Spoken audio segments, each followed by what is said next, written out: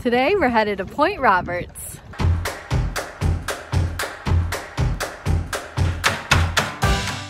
Point Roberts, Washington is an exclave of the United States, connected only to Canada and is accessible by personal boat, small plane, or by driving through 2 border crossings on land.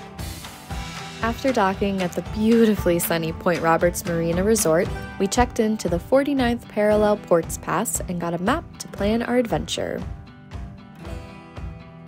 We headed on foot to Point Roberts Marketplace to stock up on some snacks for a day at the beach. They had a really cool locally made section and all of our favorite snacks. We continued walking to Lighthouse Marine Park. This beautiful park has a full-service campground, a boat ramp, picnic sites, tidal pools, and a boardwalk wrapping around the point. Orca whales are known to love it in these waters, so don't forget your binoculars.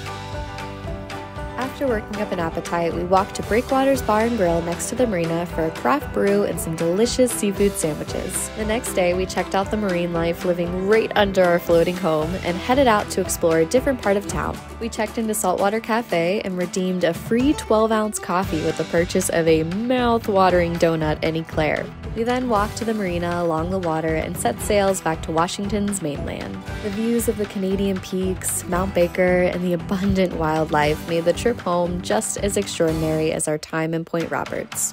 By boat, car, or plane, you don't want to miss a trip to Point Roberts, Washington.